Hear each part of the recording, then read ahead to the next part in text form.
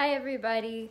Today I've got a music story for you called Little Melba and Her Big Trombone. This is a non-fiction story about a little girl who learned to play a great big instrument.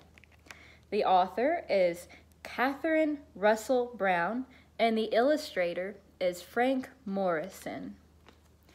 While you listen to me read the story to you, I want you to think about the beginning, middle, and ending parts of the story, as well as if you have any connections you can make to little Melba and her big trombone. So let's begin.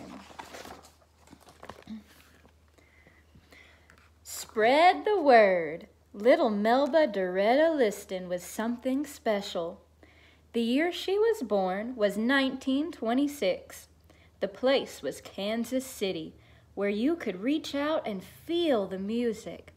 The avenues were lined with jazz clubs, street bands, and folks harmonizing on every corner. All the hot music makers made sure they had a gig in KC. That's Kansas City.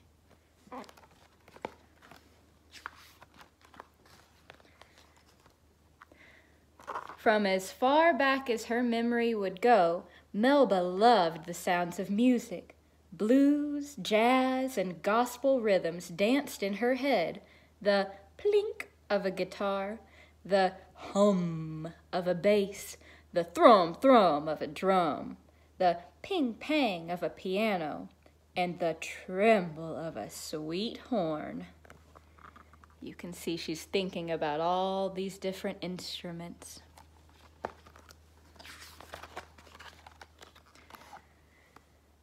Notes stirred and rhythms bubbled all through Melba's home. She couldn't get enough. Music was always on her mind. She daydreamed about beats and lyrics. Music was on Melba's mind at night, too, when she should have been fast asleep. Have you ever gotten a song in your head at night and you just can't get to sleep because it's just stuck in your brain? Melba loved to hum along with the radio. Sometimes the music sounded so good, she cupped her ear to the majestic and closed her eyes. She especially loved Fats Waller with his growly voice and booming piano. The player piano came alive when Melba's kinfolk stopped by. While Melba pedaled, her aunties danced around the room. They look like they're having a great time.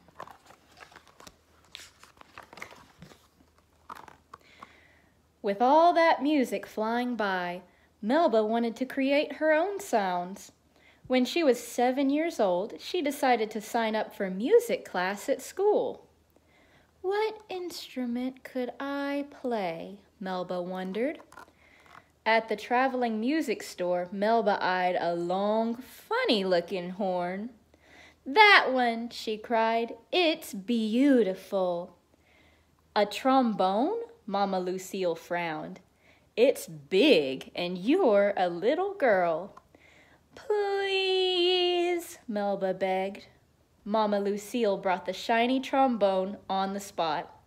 She couldn't say no to her only child. Melba beamed from ear to ear and squeezed her new friend.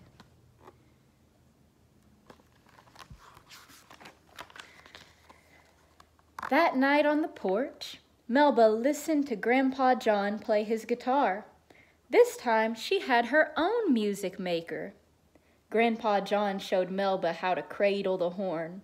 She tried to push out the slide, but her arm was too short.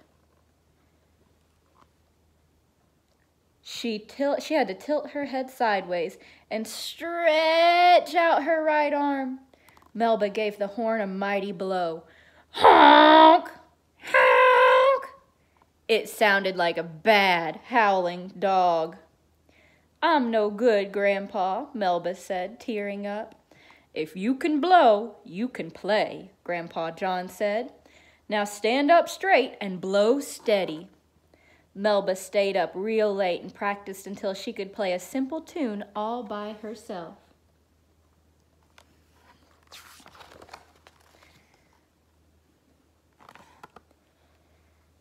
Even with her keen ear, teaching herself to play the trombone was no piece of cake. But Melba kept blowing her horn, getting better day by day. The cool brass of the horn felt swell on her fingers. Before long, Melba and her horn were making magic. She was only 8 when the local radio station invited her to play a solo. Mama Lucille and Grandpa John were so proud as they watched little Melba play her big trombone.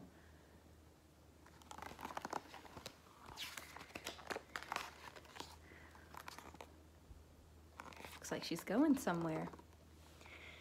Hard times hit rock bottom in 1937. That's when Melba and her mother moved to Los Angeles.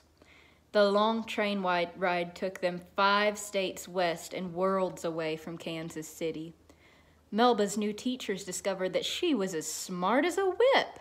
Her test scores were so high, the principal skipped her up from 6th grade to 8th grade. Wow.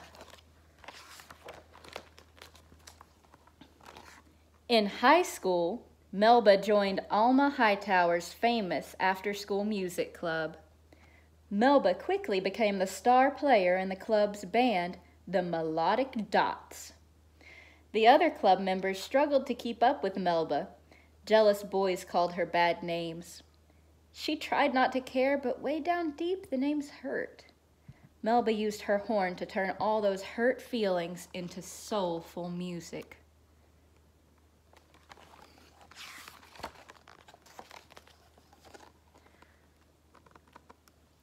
Melba's talent kept growing. She began writing music too. Then in 1943, when she was 17, Melba was invited to tour the country with a new band led by trumpet player Gerald Wilson. "Go meet the world," Mama Lucille said and hugged Melba goodbye. "You have my blessing." Melba could feel it in her bones. The jazz scene was calling her name.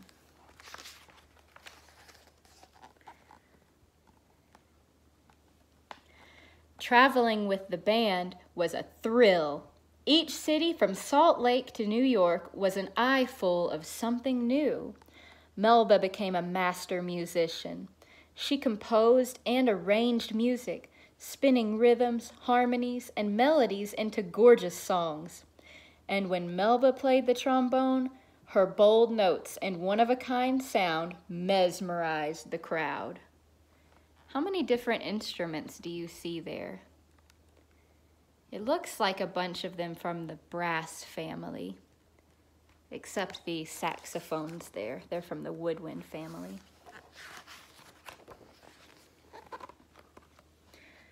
Still, Melba was lonely. She was the only woman in the band. Some of the men were cruel. Others acted as if she wasn't even there. Melba let the music in her head keep her company.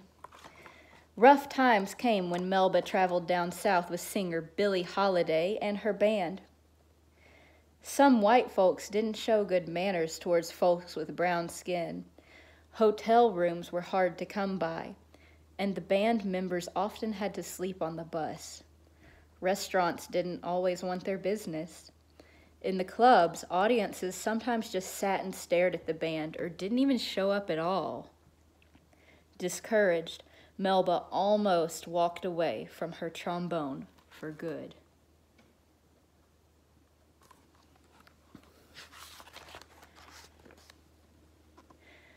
But Melba's fans wouldn't let her quit. By the 1950s, all the cool jazz musicians wanted some Melba magic. Dizzy Gillespie, Duke Ellington, Quincy Jones, and more. They wanted to be on the bandstand with Melba and her divine horn. They wanted to play Melba's music.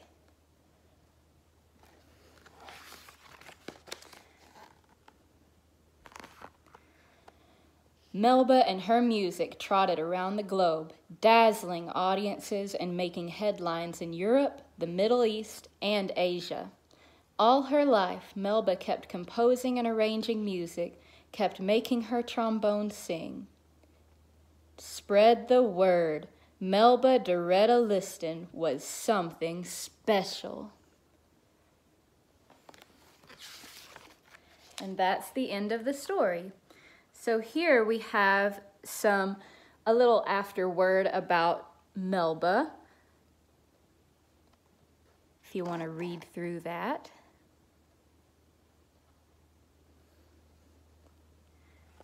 And there's some more. You can just pause the video and read over that if you like.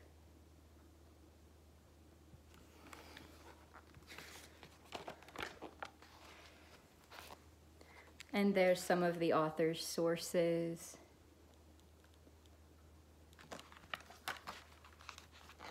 And there's the author and illustrator. So I hope you enjoyed the story of little Melba and her big trombone. I encourage you to look at some other videos online of some trombone players. Maybe you could even find one of Melba herself somewhere. Now, like I said earlier, can you tell me about the beginning of the story, the middle of the story, and the end of the story? And are there any connections you made with little Melba and her big trombone? If so, I'd like to hear about them. See you later.